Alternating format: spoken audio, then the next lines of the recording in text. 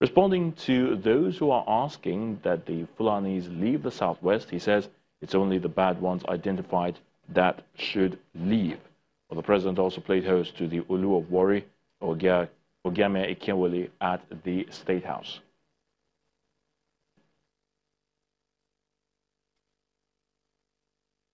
They've listened to every detailed issues we've been having in Southwest, and they've preferred solutions.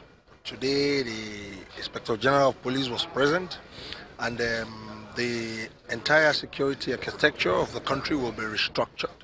And we're very happy about it. Community policing, so that they will recruit policemen and police officers.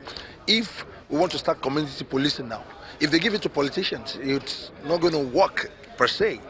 So that's the reason why they're involving us, because we know all the people that were born within our communities. We know how to recommend them for this kind of employment. Mr. President will fast track very rapid monitoring of our forests and bushes by virtue of using the technology that of Millennium Standard, the use of aerodrone. They've ordered quite a lot of it now, and each of the community will actually rally around to link up with the IG how it can be properly installed.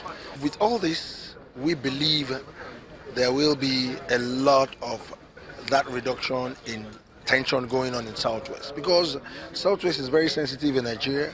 We don't pray for any issue, we don't pray for war, we don't pray for uprising, because it will snowball to a lot of things.